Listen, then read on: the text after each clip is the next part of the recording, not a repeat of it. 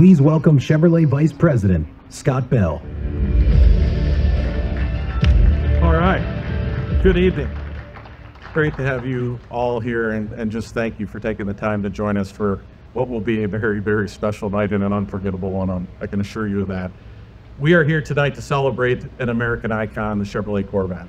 Right, the Corvette was first introduced, hard to believe, over 70 years ago in 1953. And Corvette has always embodied the ultimate Chevrolet performance, design, and engineering innovation, and has raised the bar every generation we put on the street.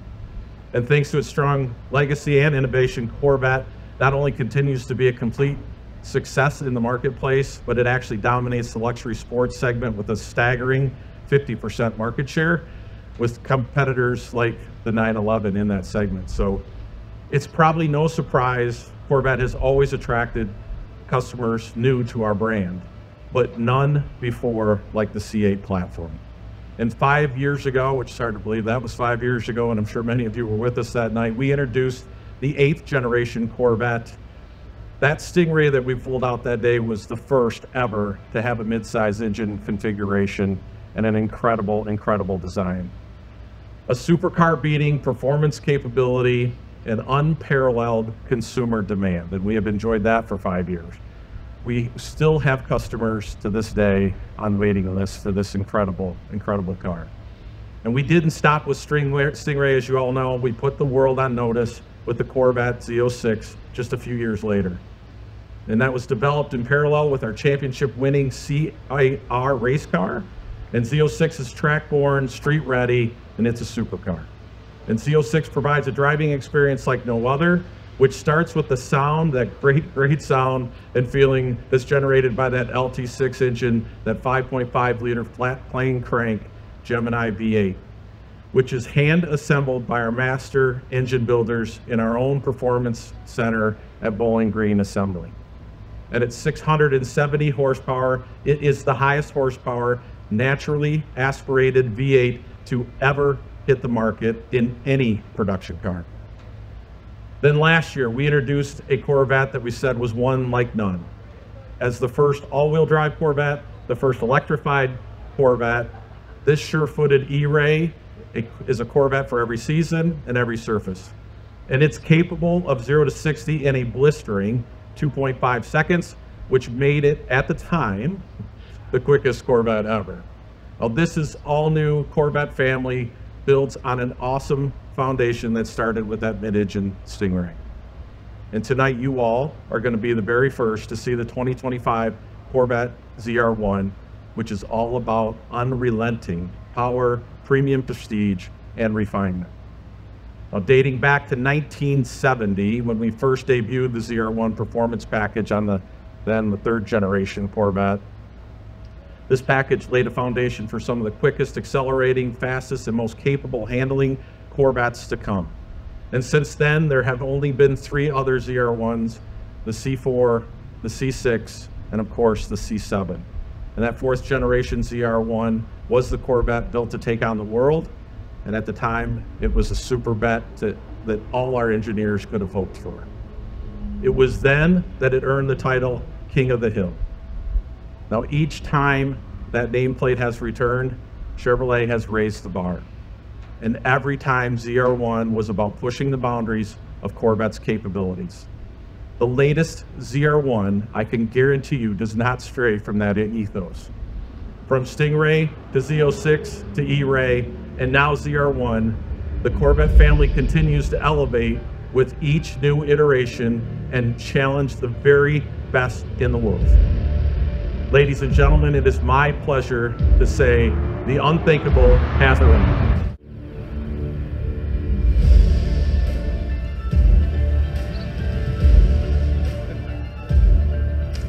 All right, there you have it. You're the very first to see the all-new 2025 Corvette ZR1, and I can assure you the unthinkable is definitely here on this stage tonight.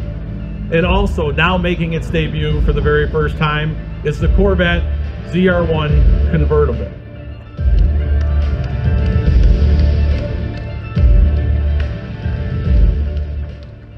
So ladies and gentlemen, the man whose vision and passion for performance continuously pushes us and our entire company to do the unthinkable, our president, Mark Gross. And also, the man who is then tasked to making the unthinkable a reality is our Corvette Chief Executive, Taj Jekter. Taj, thank you very much for a great car. Mark, welcome to the stage. All right, you guys take it away. Thank you, Scott, and welcome everybody. You know, I think I can speak for Scott and the entire team with Taj when I say how thrilled we are to be here tonight doing this, right? Come on. Every time I drive this car, I have to pinch myself and remind myself it's really real. It's been exactly 5 years and 1 week since the night we first showed the mid-engine C8 Corvette to the world. That night, Taj and I explained that the 7th generation of the Corvette, that we had essentially pushed the limits of what we could do from that configuration. C7 was as close to perfection as a front engine, rear drive Corvette was going to get. There was no getting around it. We were approaching the limits of physics and applying power to the ground with that setup. That's why on July 18th, 2020, we introduced what Zora Arcus Duntov has always wanted. A mid-engine, absolutely perfectly balanced Corvette. I also remember specifically saying that evening as the C8 Stingray sat proudly on that stage, we are just getting started. We knew more power was available. We knew more power and performance were coming. As Scott mentioned, they arrived in the form of the Z06, the E-Ray, and followed by the Stingray. And now we have the return of the king, the ZR1. We're talking about a lot of horsepower here, aren't we, Taj? Yeah, a lot of horsepower. We're talking about 1,064 horsepower. And that's impressive enough, but it comes with no asterisk. That's pump fuel, no ethanol, no race gas, no special calibrations, straight from the factory. That's what it delivers.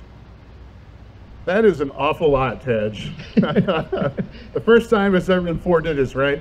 Yeah. I mean, seriously. It never came close. It makes it the most powerful V8 ever produced in America by an auto manufacturer. Think about that for a minute. Every time we've introduced a new member of the C8 family, I've had to say it's the fastest Corvette ever. And so far, I can honestly say I never get tired of saying that, Taj. Strangely enough, neither do I. And you and I have shared this stage many times, saying exactly that. So, you know, we got a car of extremes here, so let me give you some of the numbers here. 828 foot-pounds of torque. That's a lot. That's at 6,000 RPM, but more importantly, it delivers over 800 foot-pounds of torque from 3,000 to almost 7,000. This thing pulls like crazy through the rear of the band. It comes from the 5.5 liter twin turbocharged double overhead cam flat plank crank V8 that we call the LT7. So other numbers, we're not done with our work, but we can give you other numbers we're confident of. We know the top speed is going to be comfortably over 215 miles an hour, making it the fastest, literally the fastest Corvette ever. Quarter mile time dispatched in under 10 seconds at a top speed about 150 miles an hour. So if you remember prior ZR1s, it's like 15 miles an hour top speed, higher than we've done before. So a massive step up from what we've previously been able to do. We upgraded the whole car, and you can see some of the aero stuff on Mark's car in particular. That downforce package creates over 1,200 pounds of downforce at top speed. That's incredible. You think about that. Think about what that does to the rear end of the car and how that makes the car feel. It's magical. That especially is critical to the handling and vehicle dynamics, especially on the track. You can absolutely feel the magic each and every time you drive it. Every time you drive this car, it's a really amazing experience. The power, the precision of the steering, the grip, the braking, the downforce, it all works together in perfection. It is a triumph of vehicle integration.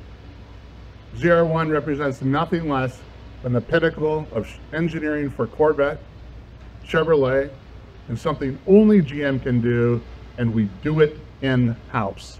Yep, every bit of it. It's so proud for both of us to lead the team that's capable of doing this car, soup to nuts, bumper to bumper, all of it in-house. It's one of the best handling, most incredible cars I've ever had the pleasure of working on or driving. As Mark said, we knew with this architecture, the C8 Stingray just started it. We knew that would make all the difference. And as you get more and more power, the benefits of the architecture shine even more. It completely changes the perception of vehicle handling and responsiveness. No Corvette until the C8 ever felt so comfortable, so nimble, and yet completely stable. That's what really allowed us to really go for it on the ZR1, this big step up, because the architecture could handle it. A vehicle designed and built with the dynamics and integrity required to be everything we wanted the ZR1 to be, and do it with power, speed, and grace. That's why it can take an engine that's more than 300 horsepower more than the last gen ZR1 and really run with it. The twin-turbo LT7, another first, does a great job and really pushes the boundaries of what engine, any kind of engine architecture, can do. It has intelligent anti-lag engine calibration techniques and adapts to the driver's style. When you have a big, powerful turbo motor, turbo lag is one thing you expect. You don't have it in this car. It's amazing.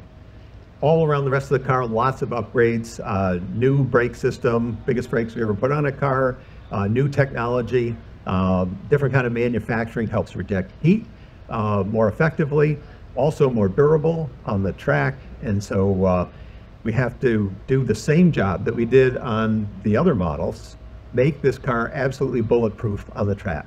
So all of the subsystems, everything, brake cooling, cooling the engine, the intercooler, all of that stuff, highly, highly engineered to make this car, even with over 1,000 horsepower, absolutely bulletproof on the track, air conditioning running, pro driver at the wheel, super hot day. The car, the most comfortable place to be at a track is at the wheel of a Corvette. It's just a remarkable vehicle, and combined with mechanical upgrades throughout, electronic upgrades throughout, all of it tailored specifically for the ZR1, it adds up to what we've been teasing it as unthinkable. There's just no other way to describe it. I've personally experienced over 1.5 lateral Gs at over 200 miles per hour. So here's the car at its limit, sliding it over 200 miles an hour, pulling 1.5 Gs. That's an experience I never thought I'd have in my career, and it gives the impression that this ZR1 is a supercar competitive with anything. It's just that good, and that's why we called it unthinkable. It is also, as we were showing here, also like other Corvette models, available in coupe or convertible form. It's so good that it earned a split window. So if you haven't seen the rear of the car quite yet, it's something very, very special. Yeah, we've used a split window once before, 1963. It was a design element. It's highly prized today. It was a pure aesthetic add-on. It made the design phenomenal, super collector's car. But it really do anything for performance. That's not true today. We brought down that design cue, but we made it highly functional. We put louvers in it, and so it gives us additional area to vent the engine compartment for additional cooling. It's so effective. It's like the perfect blend of a cool aesthetic and a function, and we've actually been using it on the race car for the last couple of seasons. So it's been hiding in plain sight. It's been right there, nobody noticed it, and here it is on the ZR1. I talked about the aerodynamics. We paid a lot of attention. It's a lot more than the big wing, although that is a big ass wing. 1,200 pounds of downforce. That's why the car can pull well over its low speed lateral Gs, and why we've seen even higher than 1.5 Gs at very high speeds. It's obviously a wing you can't miss. We also offer the car in a more streamlined. This is the car that'll run the top speed. We haven't done the top speed testing yet. We will, and we'll show you a video, and we'll do it as we always do it. 2 ways, flying mile, measured time, video to prove it. So it won't be just some claim. It'll be out there, and we're confident enough today to say it's going to be by far the fastest Corvette we've ever done, at well over 215 miles an hour. So literally every component on this car was enhanced and designed to accomplish the ZR1's mission unmatched performance. You know, when you take a look inside, you'll find the interior matches the passion inspired by the ZR1's performance as well. You'll see expert craftsmanship and attention to detail with the finest materials, unique ZR1 plaques and stitch patterns. And of course, when you glance at the driver's display, you'll see their first factory turbocharged Corvette ever gets a boost gauge. So I'm not used to looking at it quite yet, but you know, Taj, one thing all the great Corvettes of recent years and decades have had in common is you. Your knowledge, your skills, your hard work, your passion. We know you're days away from retirement after 47 years of an unbelievable career with GM. Stand up here with you, and this ZR1 masterpiece is a complete honor for me, something I will never, ever forget, and I've been looking forward to for a long time. Someone once said it's a nice thing to hit a home run at your last at-bat. This fantastic ZR1, your crowning achievement, is much more than a home run. In fact, it's the biggest, fastest checkered flag I've ever seen. So thank you for making Corvette the glorious American sports car it remains. Thank you for making our company better and for driving us to make great cars. Thank you for leaving us with the fastest and most powerful Corvette ever. And thank you for being a great friend to me and to the whole team. Now, to show your appreciation from us for the legacy you have left here at GM and Corvette, all model year 25 Corvettes and beyond will include a profile of your head etched in the windshield, for ZR1 specifically. It'll be on the rear window and on the front tunnel reinforcement panel right underneath the nose of the car for 25 and beyond. So, Ashley. Thank you, Mark. Thank you. Appreciate that. Huge deal. So, and thanks to all of you for joining us here for this special event. We have one last surprise for you here tonight. So if you have a camera or video device, you might want to get it ready. Let's see what a twin turbo, 1,664 horsepower Corvette ZR1 can really do. We're going to see some hot laps here. Yep, it's a tight track, but we're going to do our best.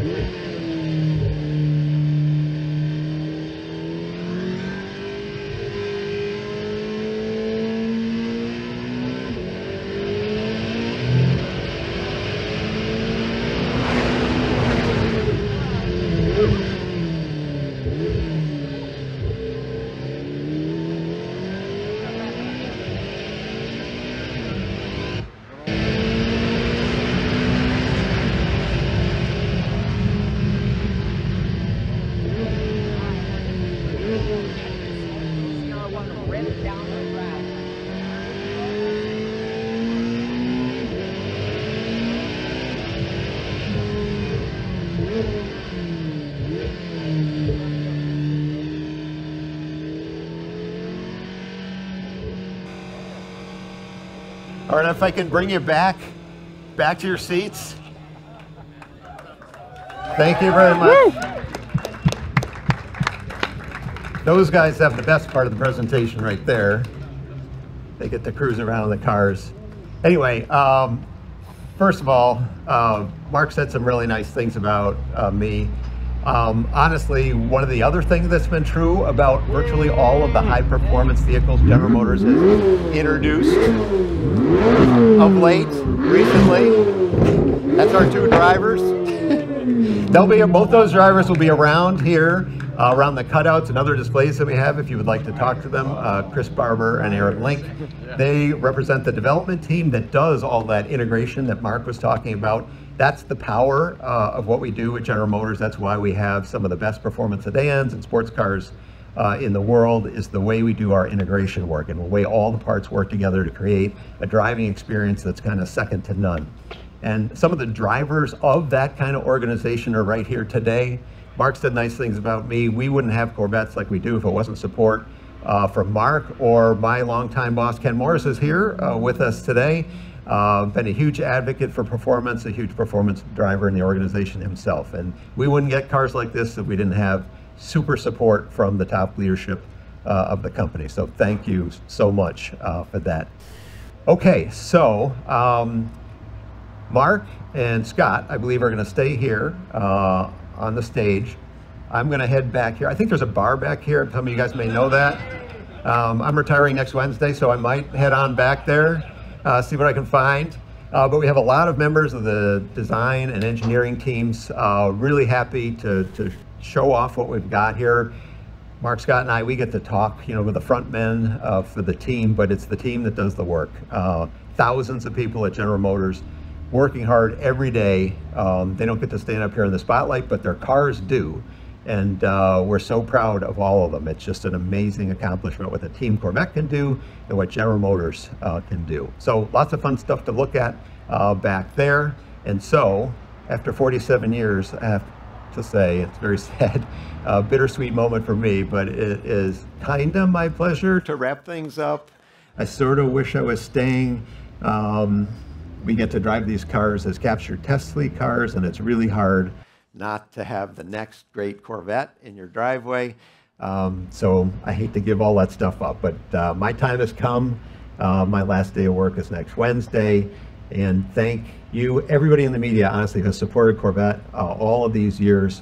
Listen to what we have to say. We've tried to be brutally honest all the time with what we've got, what we're doing, why we do it. And a lot of that has been captured by the media and has gone out to customers, and they really, really appreciate it. So thank you very much for that. And come on up and let's take a closer look around the corner.